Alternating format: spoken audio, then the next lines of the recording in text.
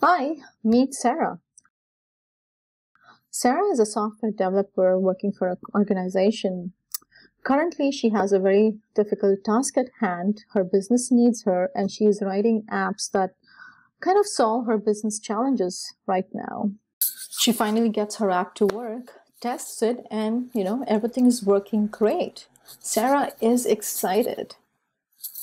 All Sarah wants to do now is just deploy the app, see how it works, maybe do some A/B testing and get it going. Now, in order to do so, Sarah first has to convert her code into a running container image where she can then deploy it on a platform. So she first has to start off by creating a Docker file where she has to input kind of what are the runtime dependencies that her app needs, what kind of language it is, etc. And then finally, she will build that application into a container image. Once she has done that, she then has to deploy that onto Kubernetes, but then she has to write a bunch of YAML, understand how Kubernetes operates, create deployments, create services, all of that stuff. Now, this can be very challenging and frustrating for Sarah because all she wants to do is test her app and see how it works out. Now, I'm going to introduce Sarah to the 3K: Kubernetes, Knative, and Kpack combined together can help solve her problem. How, you ask? Let's see how this works.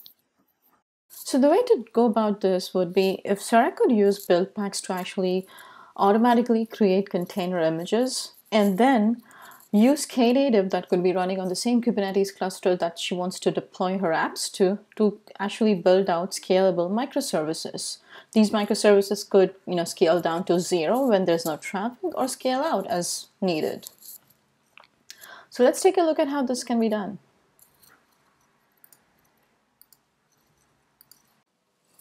Now for this demo, I already have a Kubernetes cluster deployed, and I am using Octant, which is an open source tool to kind of view what goes on within your Kubernetes cluster. It's pretty neat. So for that cluster, I already have Kpack deployed on it. Installing Kpack is pretty easy. Kpack is basically a tool for consuming Cloud Native Buildpacks. So if you want to use Cloud Native Buildpacks, you could also use Pack, which is a CLI-based command line tool that you could install on your laptop using Homebrew or something, or even on any other machine. Or you could consume things using Kpack, which actually gets deployed on a Kubernetes cluster. And for this purpose, for the purpose of this demo, I'm actually going to use Kpack. I also have Knative deployed over here on the same cluster. Again, installing Knative is pretty standard. The documentation on their website covers that. There's nothing going on over here because we are not yet consuming Knative. Now imagine Sarah is actually working on an application called Spring Pet Clinic. This is a very popular Spring Boot application. And this is the repo that she's going to work on. So this is what we'll be using as an example. And then we are going to use a Docker Hub as a way to start publishing our images. So to start off with, we'll need to build a very simple spec file for Kpack. So Sarah has to just supply a very few details over here. For example, what does she want to call her image once it's built? What tags that she want to give that image?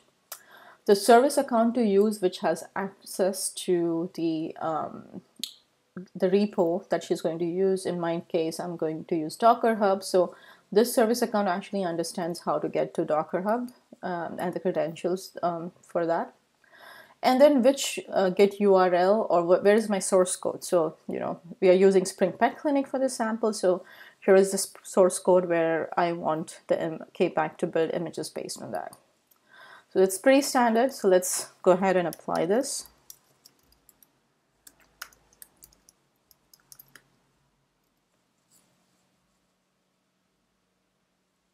So if you notice in Octant, you'll start seeing images being created. Tutorial image has started building.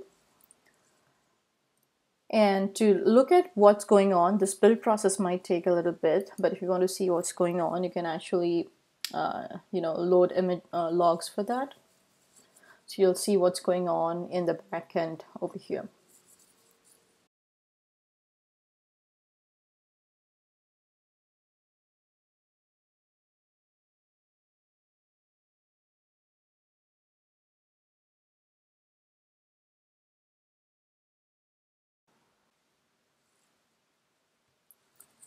All right, so it looks like the build has been successful. And if we go and check our images over here,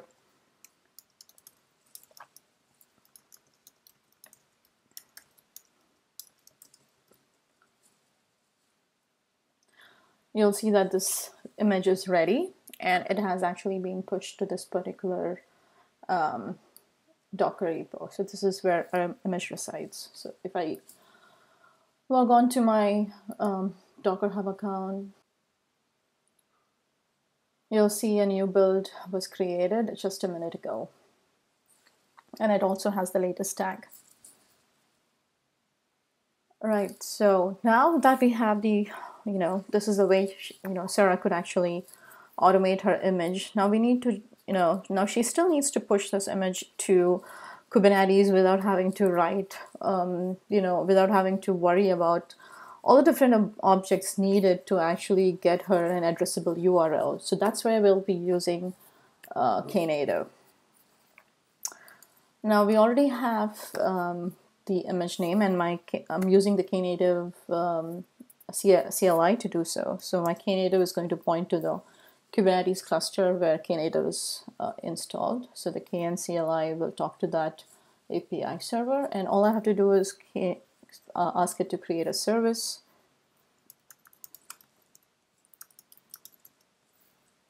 Let's call it Pet Clinic, and give it an image.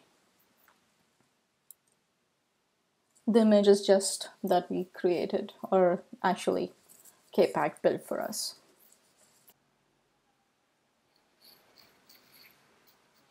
Okay, so Pet Clinic is ready, and you can see the images created in, if we go back to Octant and look at our Knative dashboard over here, you'll see that, this service called Pet Clinic was created. It already has a URL that, Knative went and created using Kubernetes, using Ingress and all of the configurations needed. You'll also see that, there are pods that are now serving that particular application. At the same time, appropriate deployments, replica sets, etc. have been created for that service. And all of this was completely automatic. So now just to take a look at their application, how it looks within Kubernetes, all we have to do is go click the URL that Knative created for us. And there we go. So Pet Clinic is running within that Kubernetes cluster. It already has a URL, and all the deployment properties taken care of automatically by Knative. So this is how using Kpack or Cloud Native Buildpacks and Knative serving, Sarah could actually automate a lot of her tasks that she needs to do through a combination of Knative and Cloud Native Buildpacks. Thank you for watching this demo.